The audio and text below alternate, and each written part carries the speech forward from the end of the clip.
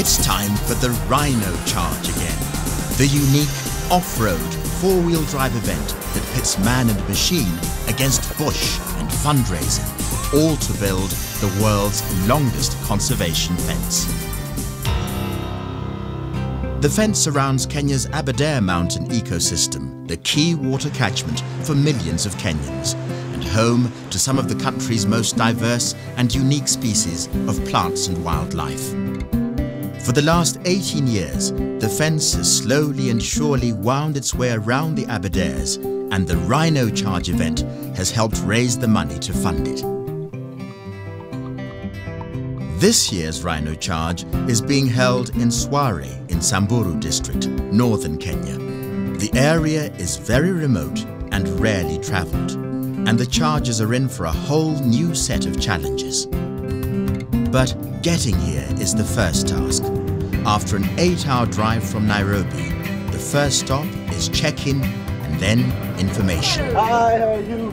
Karibu. Thank you. Maldives, number 36. The next challenge is finding your campsite, getting organised and settling in before dark.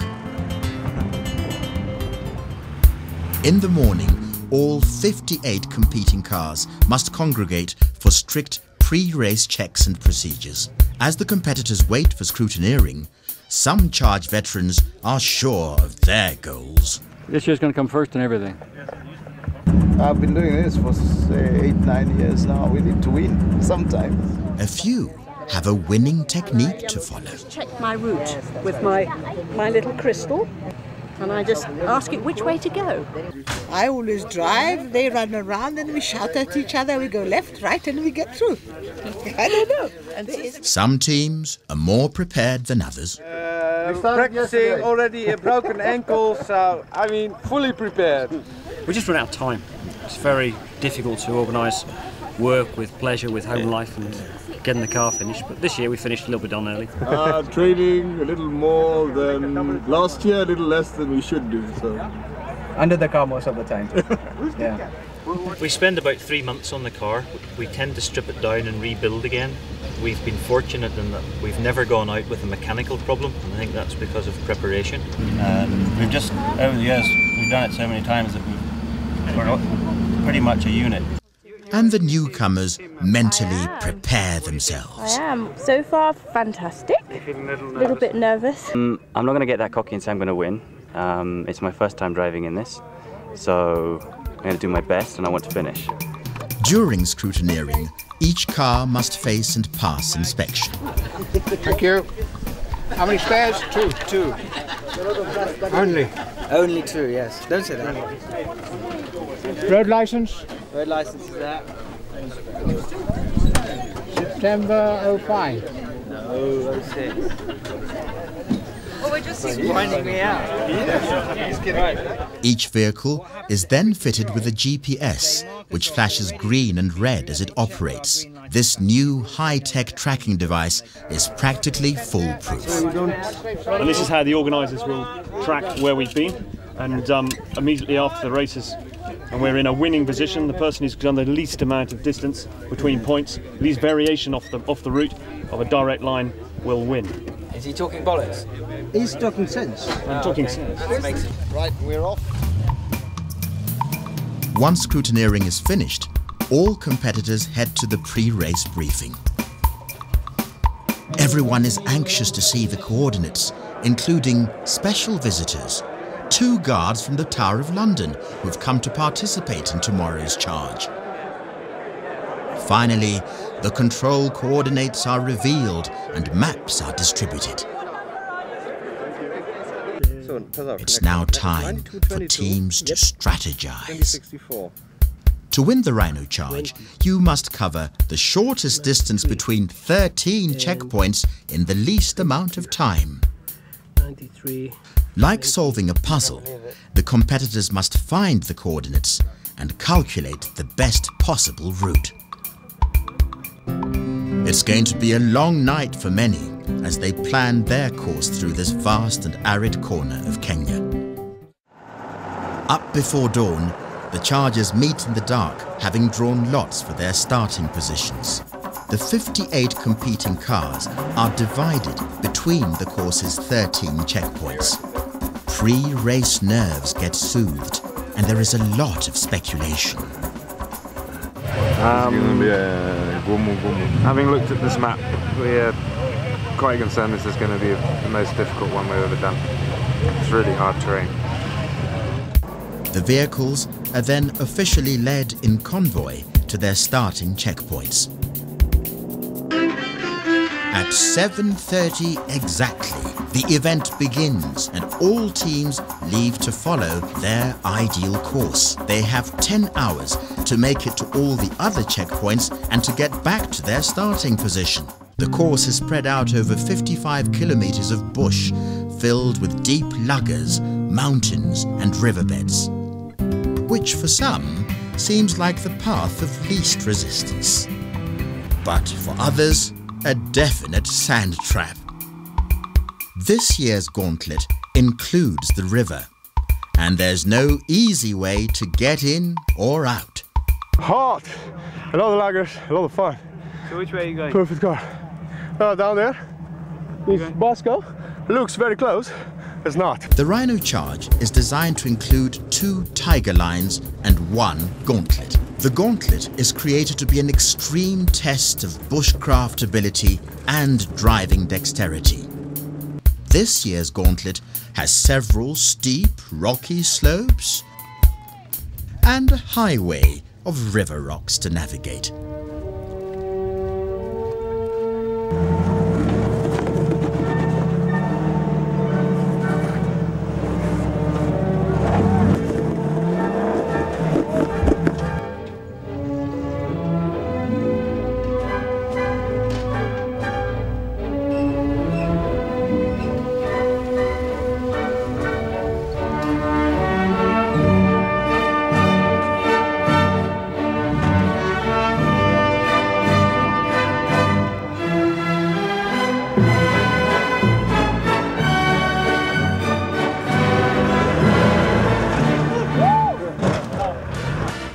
The Rhino Charge may seem like all fun and games, but the cause it supports is incredibly important. Well, after this last drought, had we not started this 17 years ago, at the end of that drought, Nairobi would have been without water for sure. Okay. The Aberdare Mountain ecosystem is the key water catchment for Nairobi city and millions of Kenyans. To safeguard the Aberdares is absolutely necessary, and the best way to do it is with an electrified, game-proof fence. The fence line has almost completed its circuit around the Aberdares, with only 2 phases of construction left to go. Recently, the longest and most difficult section of fence construction was completed. Nobel Peace Prize laureate and champion conservationist Professor Wangari Maathai helped plant the final post of Phase 5, marking an important day for everyone. This commemorative plaque here. At the same time, congratulate the people who have been involved in it and thank them on behalf of all of us and on behalf of the many generations yet to come for the efforts they are making to conserve this ecosystem. The celebration was attended by community members and officials. And I would like to encourage communities around this area to engage more in ecotourism. When we protect this park, we are actually going to encourage visitors to come. And as visitors come, we want them to be dropping their dollars and euros. Most Kenyans don't quite appreciate the role of tourism and the amount of money the government makes out of tourism. And if we were to manage our wildlife well and manage and protect our ecosystems, I'm quite sure that that's a heritage that many generations in the future could still benefit from. The community expressed their gratitude for the fence with traditional dances and songs. Now that the fence is in place, human-wildlife conflict in the area has ceased and crops are flourishing. Back at the charge, teams are trying to find their way to the Braeburn checkpoint. And the only ones who seem to know where they are the local Samburu. at the left ridge, Dirk. Can we get round like that? Negative. Team 39 have been roving the countryside for several hours trying to get to the Braeburn checkpoint. They are trapped between two very steep hills. If we go round the corner here, down to the lugger, and we only have to go around the thing, we've got to get up this side here to go up this whole spur here. Okay? So we need to get over onto it. We need to get over. We need to get into the lugger. We need to get into the lugger to get out of the lugger, and we can, from the top up there, we can get out of the lugger. Once down in the lugger, things should be a bit easier. Hey, look, come on, just come back. It's got to be that. It's got to be that. All right. Go. That's all right. But it turns out that they're just as stuck as they were before, and the lugger doesn't provide a simple solution. And the only thing to do is to climb back up what they've just come down. This is absolutely exhausting. And to make matters worse... What happened? I think he's out. What happened? That means follow me, you muppet. You inhale the fly. Yeah, straight, isn't it? I think it was actually. Oh. Is it good? There you are. There we go. That's your lunch, mate. Some cars have found their way out of the bush and onto a road, but by now are worse for wear. Oil reservoirs leaking, and so we're putting a bit of super glue on this. Edward, can I suggest that we continue with the road? Car 30 is up and running again, while just down the road, car 51 is not so lucky. It's given up the ghost, and we're hanging out the white flag and calling it a day.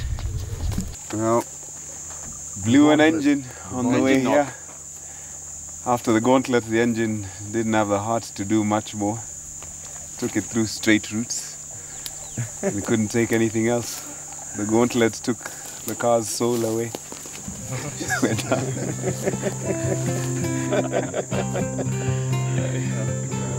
While Team 51 waits to be rescued, Car 8 gets a helping hand at the Hardy checkpoint. We were supposed to be helping them. We came to help ended up them. helping us.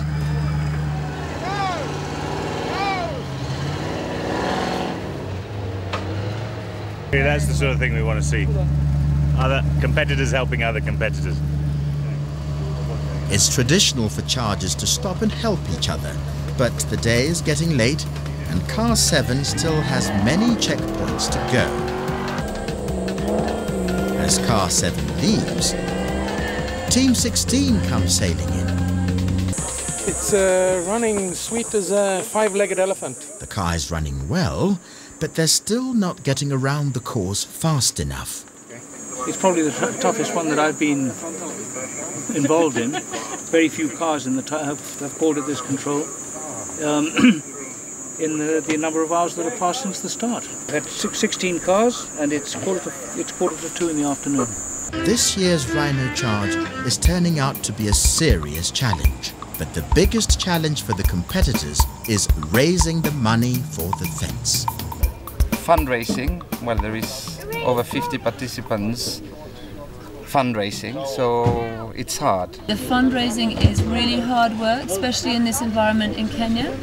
To be really honest, I enjoy the fundraising bit because we always set ourselves pretty high targets and amaze ourselves that we've been able to raise as much as we set as a target. In order to compete in the Rhino Charge, each team is required to raise a minimum amount. However, many teams raise considerably more.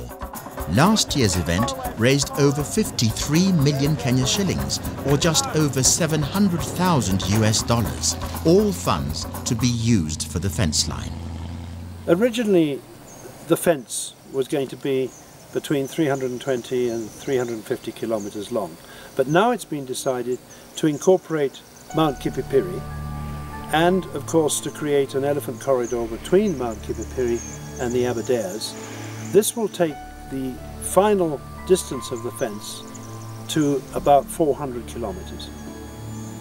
This is where the elephants will travel between the main Aberdare Massif, the mountains that rise to 4,000 metres, across this great sweeping valley here, which is all Forest Department land, and they will be able to migrate through the corridor, which is 4 kilometres wide, onto Mount Kipipiri, where there is a resident herd of approximately 30 to 50 at all times.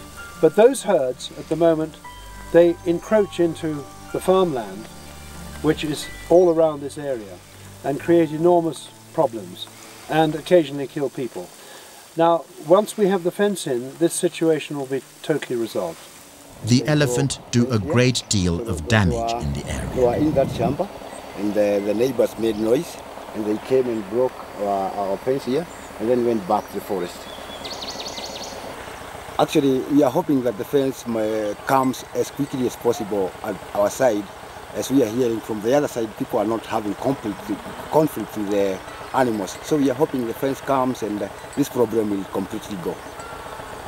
And as you can hear, we are having sounds of tractors and power saws. There are people cutting down trees, and if the fence comes, you may never know whether they will go in the night and cut the trees. So when the fence comes, all this will just stop. So we are hoping just the fence comes. Communities that live along the fence line have benefited enormously, but they also have new challenges. Here, in the Kakika community, they have started several tree nurseries. We are raising trees, both indigenous and exotic. Indigenous could be replanted to the already degraded forest. The exotic will be planted in our farms or the community farms for commercial purposes, and also to discourage community from destroying the already deforested areas. That's why we decided to raise the trees here, so that later on we can replant them. The forest inside the fence is slowly regenerating, but there is still a huge problem with human access.